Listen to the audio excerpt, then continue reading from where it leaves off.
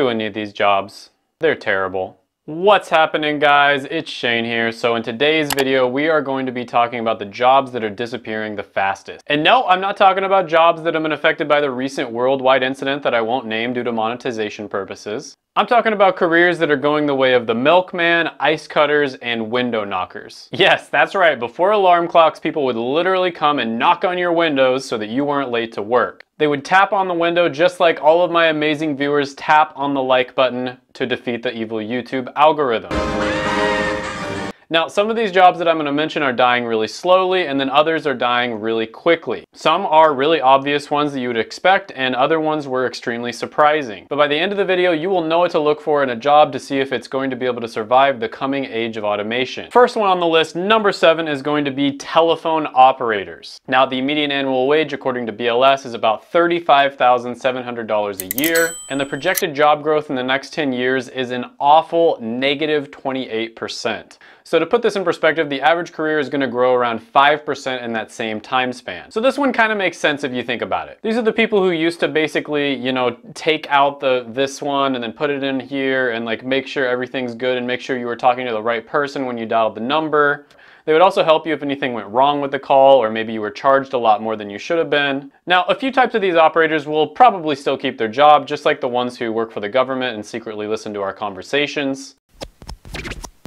But overall, I think it's pretty obvious why this one is dying. They're being replaced by automation, and it's also pretty easy to outsource their job. Number 6 on the list is going to be electronic equipment installers. They make around $37,300 a year, and they're growing at about negative 29%. Now this one's actually kind of funny because you can tell it's outdated by the name itself. What's your name? My name.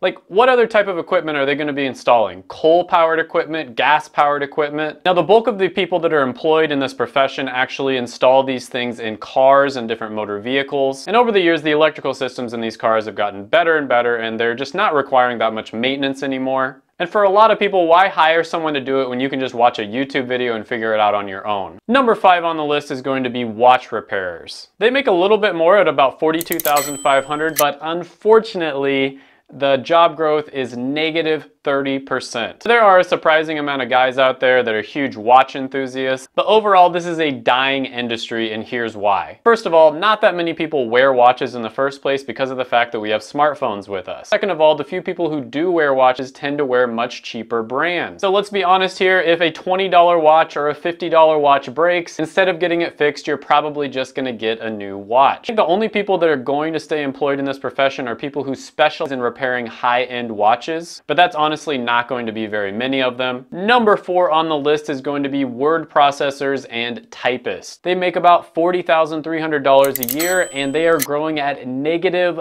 34%. So these are basically like the people in the courtroom that are typing everything the lawyers and the judge says, or maybe they're the people that are in a meeting that are taking the minutes for a meeting and typing everything that everyone else says. And in the past, these people would actually be there in person. But with the onset of technology, what they're able to do is they can just have a system that automatically transcribes it, and it's pretty accurate overall. And then if they want it to be even more accurate, what they can do is just record everything and then have someone else that is overseas and they can hire for much cheaper, just transcribe it. So this is one that's very easily outsourced and automated. Number 3 on the list is going to be parking enforcement workers. That's right, this one is gonna make you smile. Meter maids.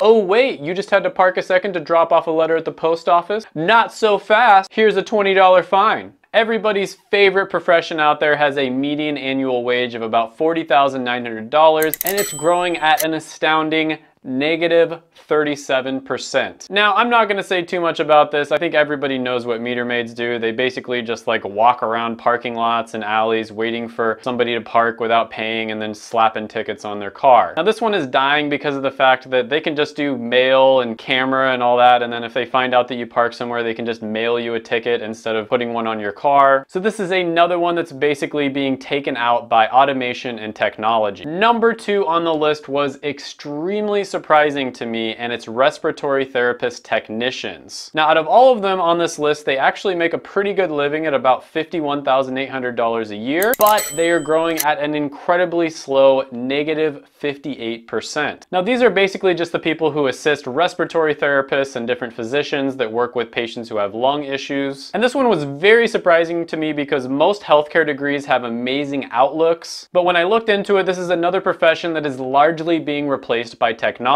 And this just goes to show you that it's always worth it for you to do your research and plan ahead, even if you're going into a career that you think is really solid. Number one on the list is going to be locomotive firers. They make about $39,800 a year, and wait for it. Wait for it. Wait for it. Wait for it. Wait for it. They are growing at a -68% rate. Woo! These are basically the people who keep the trains safe. They monitor all kinds of things from the equipment on the train itself to stuff actually being on the track and making sure there's nothing on there that's going to derail the train. But much of their job has actually been replaced with technology, and the part that hasn't been replaced is usually replaced by other people that are on the train. So the job that they used to be responsible for is now done by the conductor or the locomotive engineer. So I think you notice similarities with all of these different professions. I think you can probably take something away from this. A few things to take away, obviously, is you should always do your research no matter what. But even if you do your research, I think you should also just have common sense in mind. If it's a type of job that you think could be either outsourced or replaced by technology very easily, then you probably shouldn't go into it. Watch my videos right here. I made them just for you. Go ahead, smash the like button, hit the subscribe button, ring the notification bell, and then comment down below any ideas that you have. Thank you so much for watching, and bye for now.